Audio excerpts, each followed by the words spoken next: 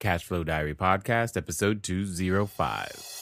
Welcome to yet another exciting episode of the Cashflow Diary Podcast, the podcast that teaches you insider tips, tactics, and strategies for creating leverage streams of cash flow into your life. Learn from top-performing entrepreneurs, business owners, investors, and thought leaders from across the globe as they share their secrets to success.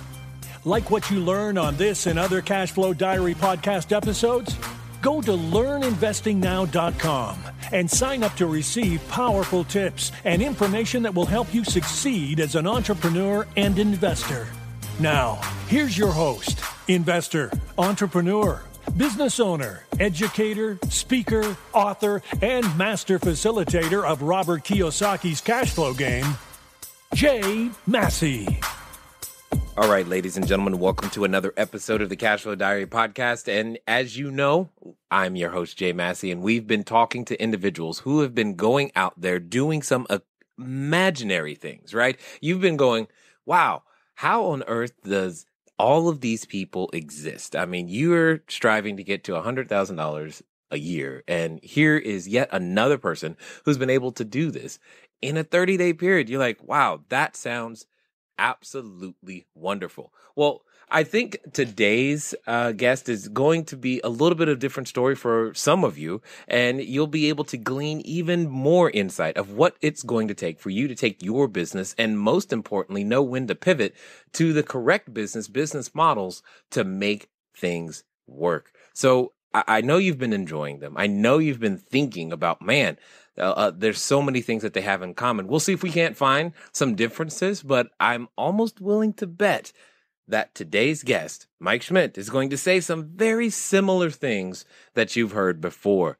What's really cool is that he's taking time out of his day while he's still expecting the birth of his son. So keep this in mind. He could be a little frazzled and called away at the last minute to go to the hospital, but I think we'll make it through this interview. Mike, are you there? I sure am. How you doing, Jay? So far, so good. So far, so good. Glad to have you. Now, as a first-time guest on the show, what if you could, for us, please, give us a little bit of the background and history of some of the things that you've done and do that led to the first time you ever did $100,000 in a month. Sure. Well, so I own a website design and internet marketing company based in Tucson, Arizona, and we've got a team here of 20 people full-time in office that help build web solutions and internet marketing projects for a lot of different clients, mostly locally to Southern Arizona, but we have clients across the U.S. And we started our life not so different from a lot of web design companies that are out there creating a lot of different really cool web projects for people.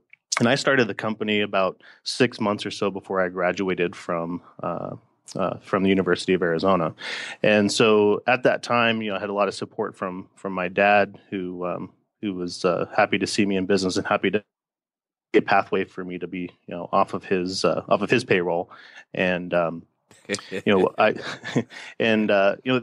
say that I've done that would be an understatement. We've done a lot of really cool things in building a business, but at this point we've built over 1,000 websites. So in that time period, we've really honed in those skills. And one of the things that's been really key to our success is the step-by-step process that we've created. And it's really about transparency and education of our clients so that way they can get the best result. And also we can apply the learnings of doing this over 1,000 times to each of the clients that come through this here. And, it wasn't all that long ago that we really looked at our model and said, hey, things are going well, but could it be better? And that's led to us developing a new business model that's kind of changes the way a lot of web design companies do things. That has allowed us to build a lot of recurring revenue opportunities in our business, and which is why I'm here talking to you today, is bringing more than $100,000 a month in recurring revenue for us. Right now, we're at just about $115,000 a month. So while there's a lot of people struggling, as you mentioned, to make $100,000 in a year, and there's been a lot of people who are now doing that $100,000 in a month, we can. I'm very proud to say that we are doing that on a monthly basis which is a way different picture than it was just a few years ago. Well, and that's the thing that I like. Many of the other individuals, the idea of doing $100,000 in a month, most people are automatically going to default to things like real estate, or you did it 1 month but you can't do it the next month, and very few are thinking about the possibilities of how could I do a business myself that reaches that level of revenue on a monthly basis in a recurring fashion, and it not be real estate. So you've managed to do that in a space where not only is it recurring, but that's not the traditional business model. Yeah, you're right. It's really not typical of a company like ours to do that, and it really started with, I can't say that I said, hey, I'm setting the outcome to be more than 100,000 in a month, but really the outcome was, how do we create more stability in our business? The main driver behind wanting to do this was the stress associated with starting each month feeling like I had to climb a mountain in order to hit our numbers, and every new team member that came to work for us was another responsibility to take care of. Right. And those things add up way quicker than I had imagined going into it. You do realize you're adding a new team member in the next few days, right? Yeah, that's right. We're watching the clock, and be very happy to welcome him to the team. So yeah, and that team member, he can't be fired, and he will cost more than the others for a long, long time, way before he contributes any revenue to the system. That's true. That's true. It's going to be a passion project here for sure. There it is. A passion project indeed. So I'm curious to know, are you like most people where it takes, about 7 years to be that overnight success, or did it actually happen overnight for you? Yeah, it's definitely not been an overnight success, and it's been we've been in business since 2003. So, we're working on 13 years here, and, while I would consider what we've done a huge success, I'm certainly not where I want to be yet. I've got much bigger aspirations to continue to build what we've got here. So, that's going to take some more time, and it's been a lot of iteration and a lot of learnings, and a lot of failures, and a lot of just assessment of what we could do differently in order to get closer to that outcome. So since you bring up the concept of subject of failures, what would you consider them necessary in terms of being able to achieve it? Could you have achieved this without any failures? Because I've seen many people take time and weeks and months and sometimes years trying to perfect all of their processes without even getting started, because they want to know, well, what happens on the third Tuesday of a blue moon if this happens, and how am I going to respond? And I need to know before I get started. Yeah, I'm a big fan of the saying, winners lose more often than losers lose. We lose all the time, and in lots of little ways, but it's how we feel about it and how we choose to react to that is really the key. It's absolutely part of the process for us to make mistakes. Sometimes those mistakes are really minute and they're really easy to overcome, and other times they're maybe more of a financial burden or a bigger deal that we have to deal with. But it's every step has been a key piece of our success, whether it's been a true success or a failure. I had a client that I've worked with for a long time, and he, like a lot of people, have clients that are really easy to work with and some that are more challenging. And he taught me that those challenges are the things that that make us stronger, even though in the moment it really doesn't feel so great. No, not at all. Yeah, not at all. In fact, though, I've grown to understand that a dissatisfied customer is actually some of the best information on how you can improve your business. And the cool thing is that they offer it for free. That's true. And just because they're dissatisfied, doesn't mean that you have to fix the dissatisfaction. It just means you have to acknowledge it and decide how to move forward. Because sometimes it's helpful in fixing that for that client. Other times it shines a light into what might be wrong about a process or something internal or assumptions that I might be making that need to change as well. So there's really a lot of different levels to client feedback, especially ones that might not be as fun to hear, because it's more than just surface level. I got to do everything to make this person happy. If you could do that, great. But if I also get the other side of that benefit, that's where I see the most growth and where I've seen the most shift in our business. So with this idea of, mistakes having degrees and categories, are there any that you would call like, oh my God, when this happened, I did not think we were going to make it? Well, interesting story. So I had our accountant give me a call on a Tuesday morning. I just got back from a vacation, and he left me a voicemail. This and then isn't starting off well. Yeah, right. Now you know where this is going for sure. So stick along. This is gonna be fun. So he left a voicemail. Then I saw him email me too, which was weird. Like that was the first red flag. Okay, he called me, he emailed me. Now my accountant's like a good buddy. So Right. so the fact that he was trying to get a hold of me so urgently just seemed kind of odd. So I showed up to the office. I walked down. He's in the neighboring suite to ours. I walked over his office, and I walked in, and it wasn't the usual like, "Hey, how's your vacation? How's things going?" He walked in and he closed the door behind me, which was like the other signal. Like, why is he closing the door? Like we're usually just on friendly terms, and we're just gonna kind of go through what we need to do. So like I'm already sweating, like I'm already panicking, wondering like what's going on? Why is he not acting like he normally is? And he just kind of quietly says to me, Mike, you don't have enough money to cover payroll this week. Do you have anything you can do to make that happen? And here's what it is. And like he kept on talking for a while, and my ears stopped listening, and it just got inside my head, and my vision just kind of narrowed, and I couldn't comprehend. I mean, I knew what was happening. I'd be lying if I said it didn't come as somewhat of a surprise, but I just didn't know what to do about it. So, the funny thing is I was so distracted that the thing that I knew I needed to do was to pick up the phone, get out there, meet with clients, sell projects, and make some stuff happen really quick. But that was like the hardest thing for me to conjure up that feeling to go do that, because all I could think of was the fear and the embarrassment and what was I going to tell my employees. And I was already playing out the scenarios in my head of how this thing was all going to be coming down when that hadn't really happened yet. I was forecasting this negative vision of what was happening now, as opposed to focusing on what I needed to do. And so that stress, it was just unbearable. And I imagine a lot of people can relate to that feeling if they've had that in that business. Not being able to pay your employees is probably one of the scariest thoughts. And so I knew at that point I didn't want that to happen. Of course, we solved the problem. I wouldn't be here talking to you about this today if so there were we no hadn't pulled it out. And torches, no pitchforks and torches. You figured out a solution.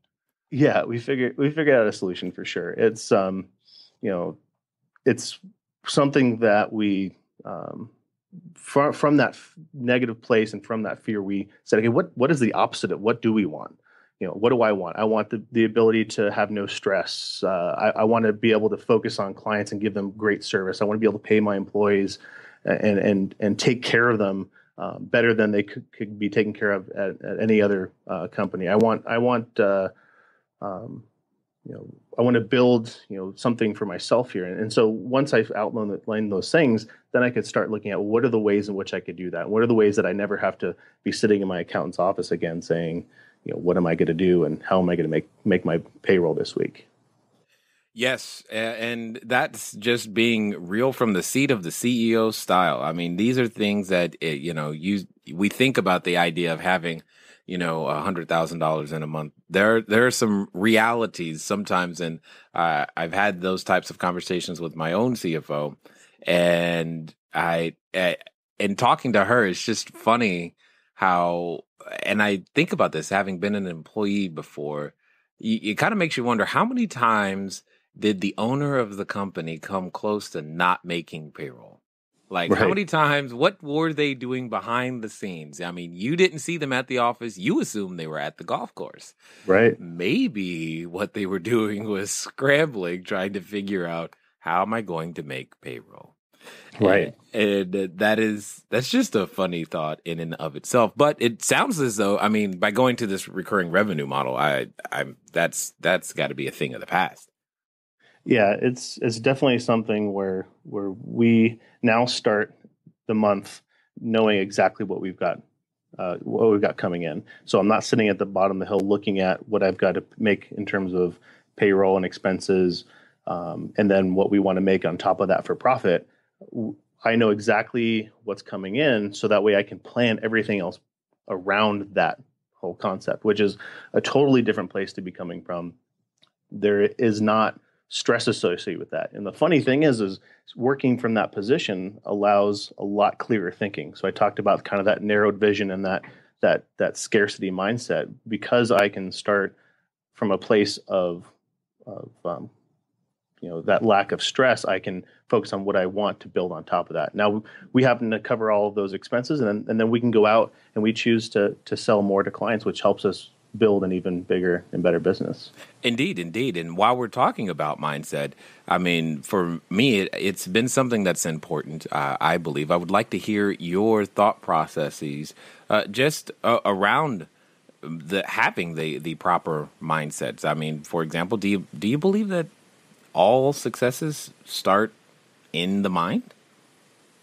Yeah, being able to visualize, or as I like to say, like setting an outcome of what I want is really key. And I'm guilty, like a lot of people, of forgetting that. When I don't set an outcome, I shouldn't be surprised that I don't reach any part of success. But the times that I've written down what I want and discuss it, it's scary how often that's come true. Maybe it doesn't happen the timeline that I want, but as I've looked back through my journals and my notes over the years, and because I'd have a tendency of writing what it is that I'm looking for, and also what are the things that are stressing me, and how can I fix the things that are stressing me out. It's really rewarding to be able to look at and say, here's the things that I wanted to happen, and be able to look around and see that they've come to be. So I can't say anything, but can't say anything that's been anything about just really setting that outcome. That's what it's really about. Yes. In fact, if you don't write it down, it's almost guaranteeing it doesn't happen to some degree. And I find that very, very interesting. So when you were in, here's an interesting question then. When you were, it was University of Arizona, correct?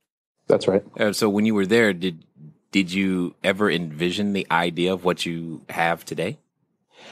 Not back then. I mean, it took me a number of years and a lot of reading and working with a lot of coaches and mentors for me to understand the power in setting a vision and setting that outcome. For the first few years of my business, it was just, hey, I've got a business card, I've got a website, let's just make something happen. And I wasn't purposefully building anything. And I really believe that if I had that information at that time, I would be further than I am at this moment, because there was a number of years that I just sat there letting business happen to me, letting life happen to me without setting any sort of objective other than just being really proud of the fact that I had started a business, which is great at first, but it doesn't last forever and get me where I want to go. So would it be fair to say that the version of the business today, is this like a Windows 95, Windows 3 to Windows 95, Windows NT to Windows 2000, all the way to Windows 10? So is it a steady and incremental improvement process? Yeah, we're, in our company, we set everything out 90 days at a time, and then we also look at 6 months at a time. So really, this is probably the most productive and focused around objectives we've ever been.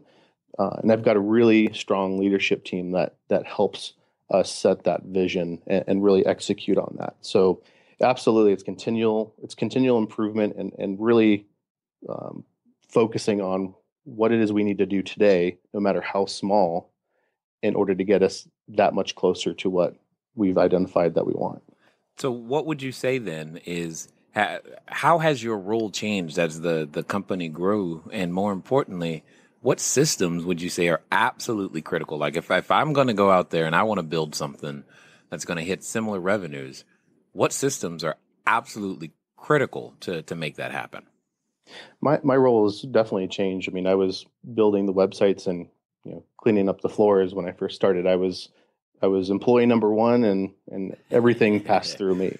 Right.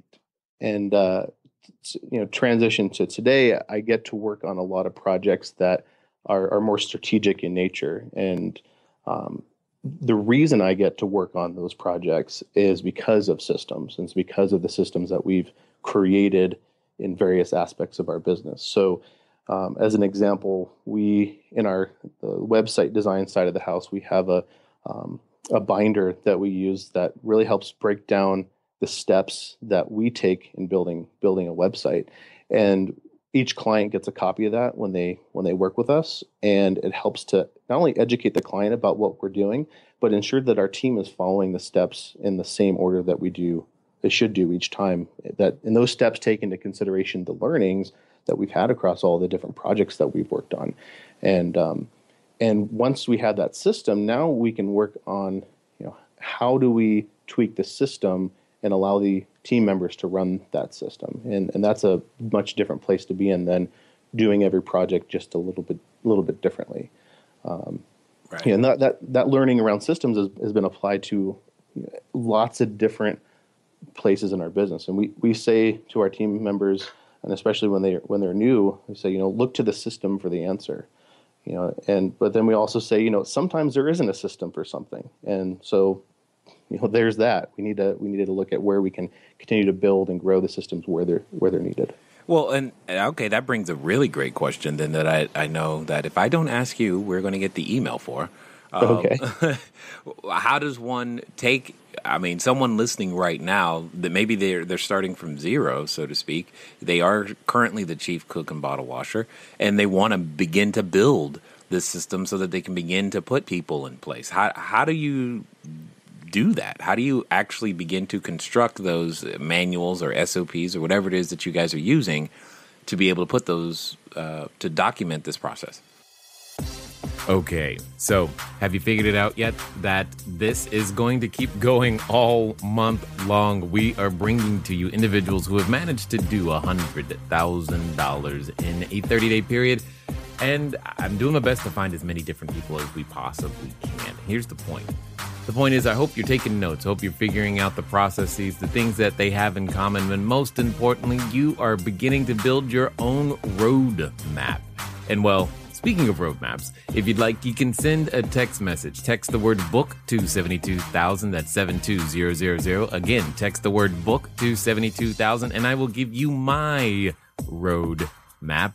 It's called Cashflow Diary, 10 Steps to Creating Wealth in Any Economy. That'll give you a lot of the basic business principles that you could use right now to go out there and build your business.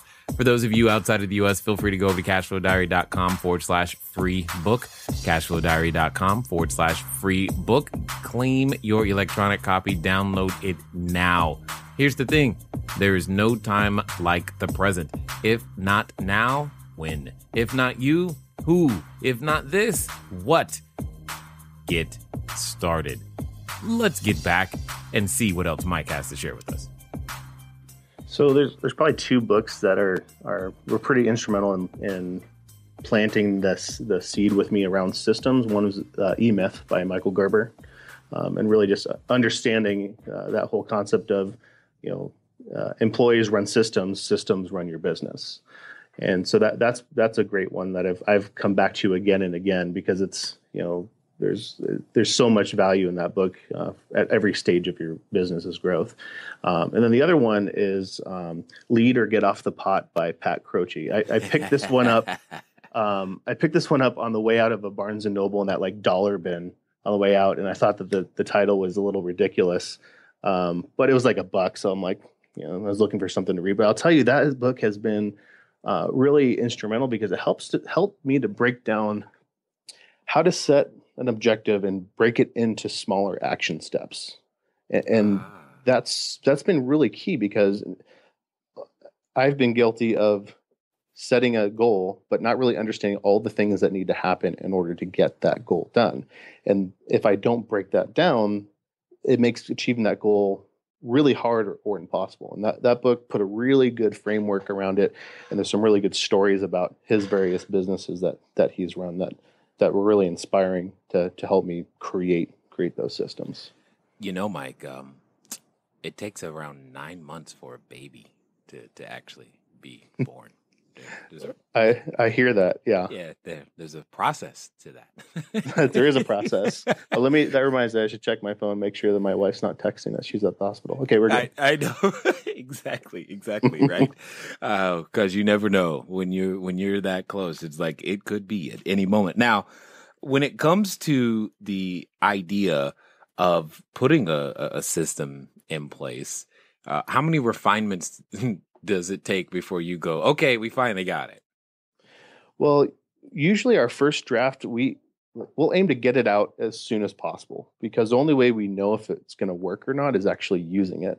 And so there's no such thing as being perfect.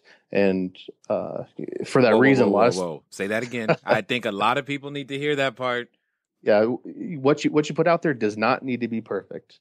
And like, as an example of that, a lot of the systems that we build, they're on paper, they're on whiteboards, they're on things that are not like software and digital. And some people just grind their teeth at that they can't believe that we're a marketing and technology company that's using these things. But I'll tell you, I can iterate way quicker on a piece of paper than I can talking to a developer about making a software change. You use paper? Ooh, I'm telling. Yeah. Well, hey, the secret is out, and the secret works. I'll tell you. So we get it out as quickly as possible, and then we iterate. Now, sometimes that thing that we put out there will just work long enough to get us over whatever the issue was, and it stays that way for a long time, and we don't iterate as much on that. Other times, it'll be something where it's continual. That binder I mentioned, we just released our version 3.0 of that. So we've had lots of minor updates in the middle of those, but we've had 3 major updates, in the probably 10 years since that thing has been used. And I'm assuming the updates come in the form of sticky notes attached to the pages. Well, that's how it started. That's for sure. But when we change to a next version number, actually everything gets reprinted and reorganized, and it's really nice, and everyone's really very excited about it. So, got it. That makes sense. See, paper still has a function. This is good. Now, you mentioned briefly a little bit ago about you mentioned it really, really fast about journaling, and I'm assuming that this is something that you do on a frequent or a consistent basis of some kind. What other, habits would you say that you've obtained or let go of, I should say, because some of them you may have had to let go of, that have helped you to be where you are today?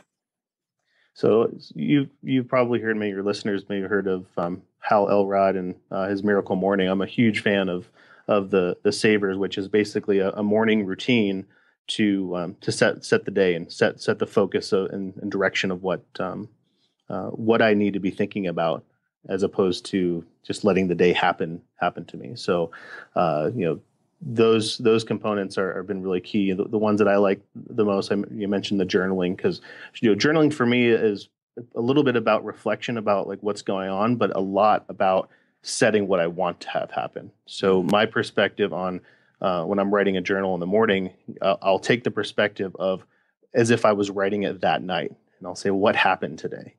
Which makes for an interesting journal, because I'll go back and look at it, because my journal doesn't mean that actually happened that day. Yeah, I wish it did. Like when I'm dead and gone, somebody reads this thing, somebody's gonna be like, man, this guy was awesome every day. But I'll tell you, even if 50 or 80% of that stuff happens, which it regularly does, it makes for an excellent day. Also exercise in the morning really sets my mind in the right area, and it doesn't have to be a major workout. Even just 20 minutes of something at home, just to get myself going has been a real game changer for me.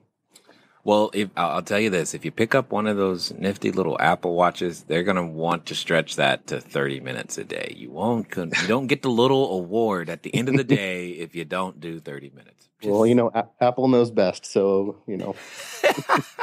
Totally got you there. So when it comes to, being consistent, I should say, would you say that that's something that you've had to grow in, that you were just born with? Is that something that other people can master? Is it even necessary in order to get there? Definitely wasn't born with it, and it's something that I still struggle with to be consistent. Though it's that practice has helped me in a lot of different areas. I find that if I can be consistent with journaling, or consistent with meditation, or consistent with exercise, it helps me be consistent in other areas once my workday starts, and or with relationships. And so it's a kind of a foundational idea that maybe some people are born with that. I certainly was not, and but I've drawn a great deal of value from practicing that. Yeah, I get it. The interesting thing is when we start talking about disciplines and consistencies, we often discredit some of the standard ones we come with, so to speak, or that we've learned, like brushing our teeth.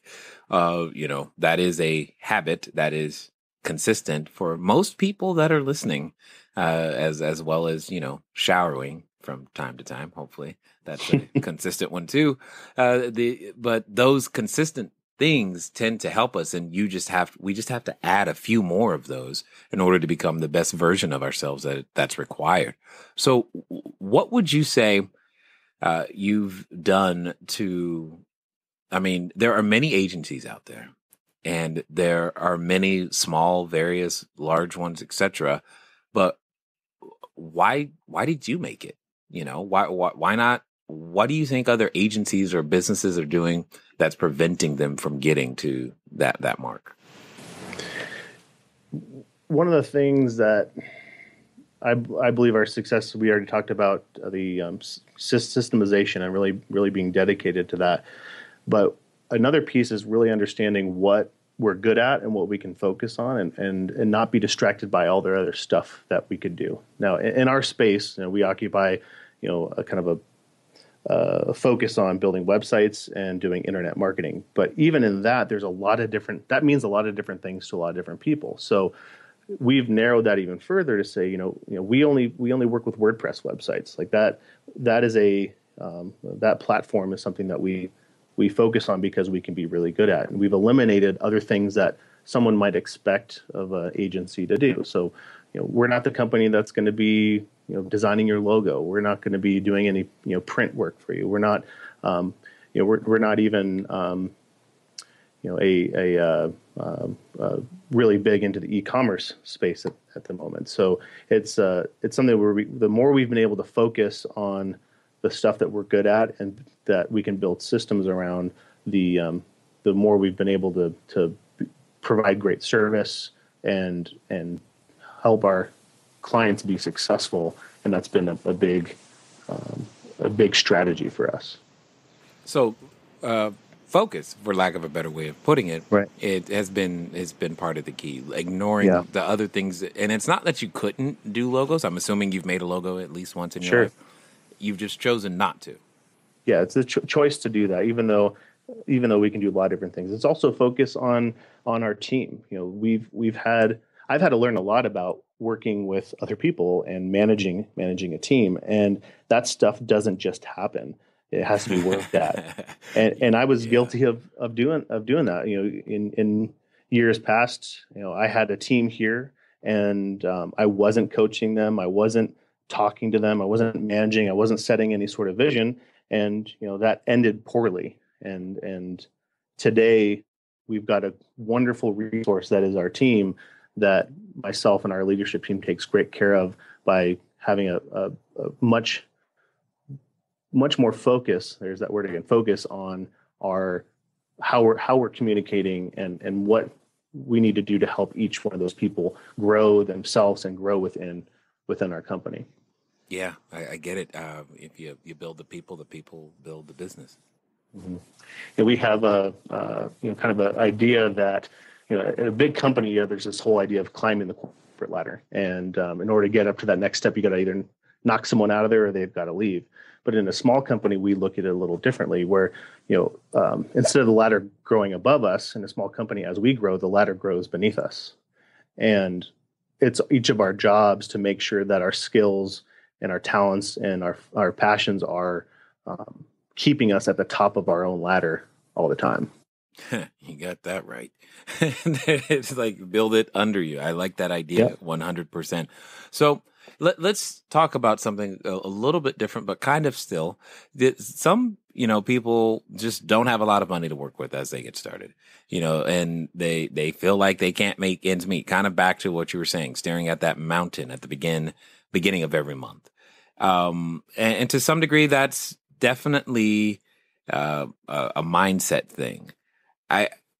Were there any challenges for you in terms of your background or upbringing to put yourself in this position to go, yeah, we can do $100,000 a month? My mindset has always been that I have the ability to create, and if I need to create money, I can go out there and do that. So it's one of my greatest resources. That if everything else fails, I know that I can provide, and I know that I can make that happen. So that was a kind of a belief that was really helpful, especially early on. But I started this business with virtually no money. I had a computer that I had been using in college. I borrowed, or I didn't borrow. My dad gave me $400 to join the local Chamber of Commerce, and that was about it. I printed up some business cards. And so I got up early in the morning to go to a breakfast I didn't want to go to talk to people I didn't want to talk to. And, it was really awkward. And I had to throw myself into that. And, client by client, it just started happening, and it started to snowball and build and build. And like we were talking about before, there was definitely failures along the way, but the little wins is what added up to where we're at now. And it's hard. It's easy to forget that that's where it started. And I think that story that I'm telling you is not so different for a lot of people. That it's easy to not think about all the little things that you can do that can build momentum into something greater. My dad told me that in sales, my dad's been in sales for as long as I can remember, and he told me that